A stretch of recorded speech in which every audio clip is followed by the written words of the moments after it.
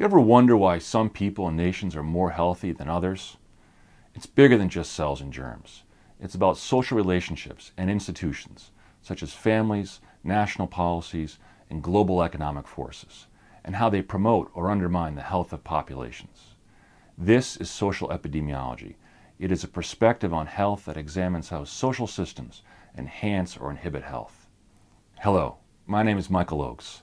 I'm an associate professor of epidemiology at the University of Minnesota and co-director of the Minnesota Census Data Research Center.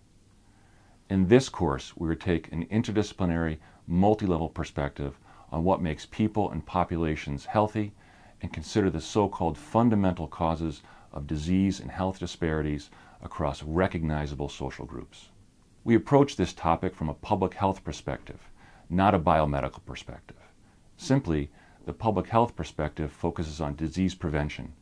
The medical focuses on treatment. We will investigate questions such as, why does malaria kill people in sub-Saharan Africa and not Canada? Why does a 15-year-old boy in Harlem have a 30% chance of reaching age 60 when most of us have a 97% chance? Is it better to have a sewer system or your own personal doctor?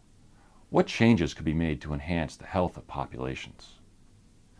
This course is a blend of existing evidence of health disparities, research methods, and theories of social epidemiology.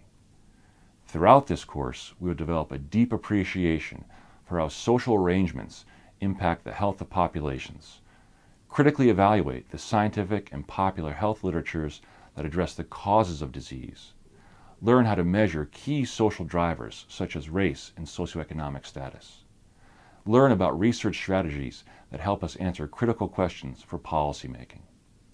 My goal is to help you recognize that health is more than a simple function of germs, genetics, and behaviors.